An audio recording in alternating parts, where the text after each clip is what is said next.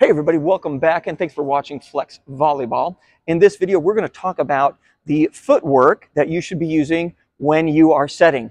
And I guarantee you that most of you are thinking you know what I'm going to say, and it ain't it. So let's get to it.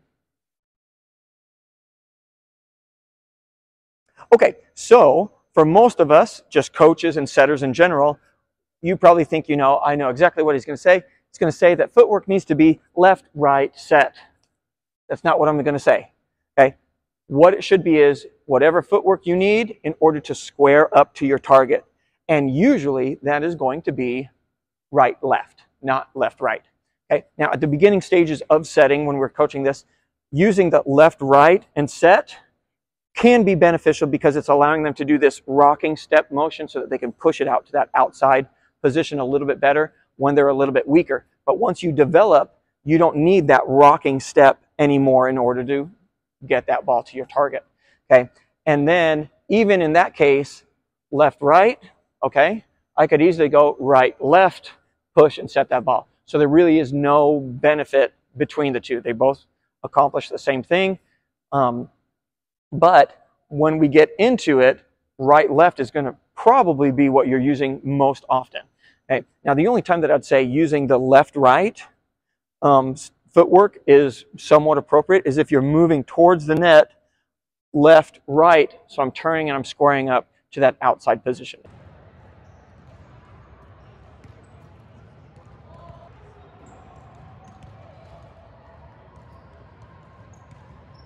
And we always want to try to turn and square up to the outside position even if we're setting these other positions, and I'll get into that here in just a little bit, okay?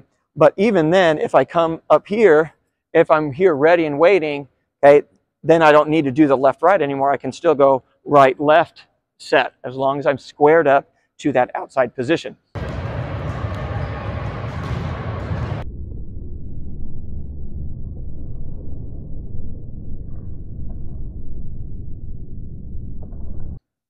Now, if I'm already on the net and I have to transition off the net in order to get that ball, which is probably going to be 80% of the balls that you're getting, okay? Now I'm going to try to do a right-left footwork, right-left. So now I'm using that left foot to swing around and then set to that position. So I'm squaring up to that position right there, okay? So it'd be, I'm here, right-left, square up and set, okay? Versus doing something where I'm going like this and set. So that step, that right step, I didn't need it because I can just turn that that left foot around, and then that's it. And I'm here squared up, ready to set that ball. And typically when we square up, we don't want to say square up to the pin. We want to square up 3 to 5 feet off of the net because that's where we should be setting the ball in order for that hitter to get a full swing and avoid going into the net, okay? Now, even if I'm trying to set the right side, or actually here, let's put this into practice here. So I'm going to toss it, okay, right, left, turn, and then set the ball, okay?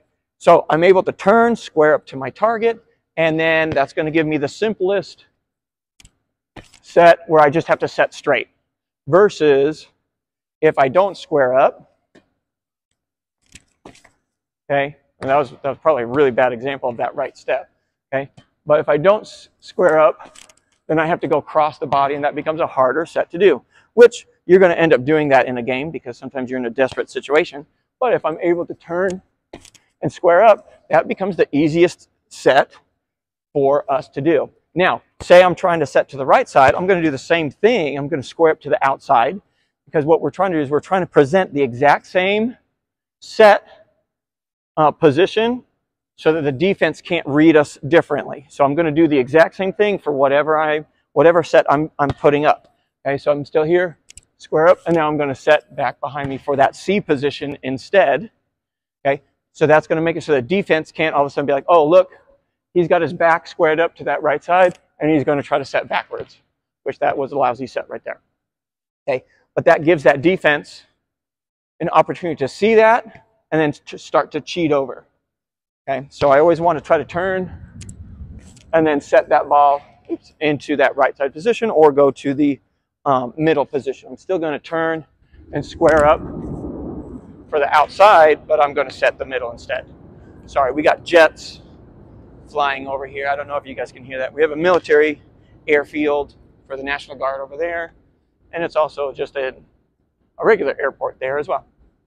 So we'll wait. Okay, so right, left, square up, turn and set. Easy peasy.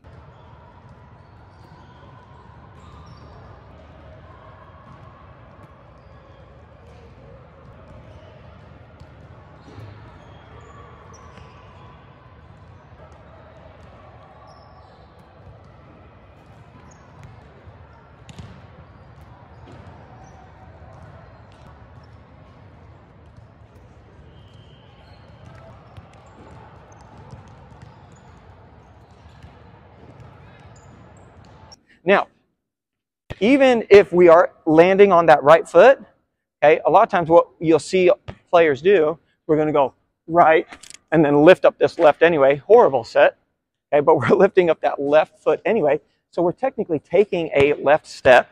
I always say it's a ghost step, okay? So we start it and then we finish it after we are done sending that ball out, okay? So it'd look like this, right, left, and then set. Oh, too bad, okay? So, but I'm taking that step, left step, and then I am finishing it after the set, okay? So even if we're in that position, I'm planting the right, but I'm still picking up that left to try to turn and square up to that outside position. So again, it's not really the footwork, the sequence that we're using, it's are we squaring up in order to get that good lined up set. And every time I have changed this, here comes the Jets. Every time I have changed this with any of my setters, they've always been, when they go left, right, they've been inconsistent in that set. As soon as we make this change, in about 5 minutes of just doing this, they're setting just right on the money. Okay? They become much more consistent, and it's so much easier for them to get into that position and set that ball. Okay? So now, to just kind of prove my point, here are some very good setters on very good teams using the right-left. So here, first, we have Team USA, very good team, and they are using right-left. Even if they're close to the net, you can see right-left.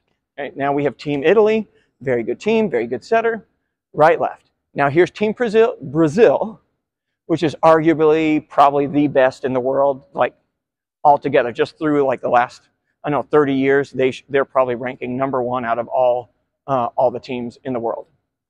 Okay, here's this drill. They get several setting attempts. And you can see that pretty much every single one. I think there's one in here where they use a left-right footwork, but every single one besides that is right-left. Okay, get rid of that right step. You don't need it. It's a waste of time, waste of energy, and oftentimes makes it so that you're a little bit too late on that set and you can't really get good, consistent sets out of using that form constantly, especially if you're forcing that step.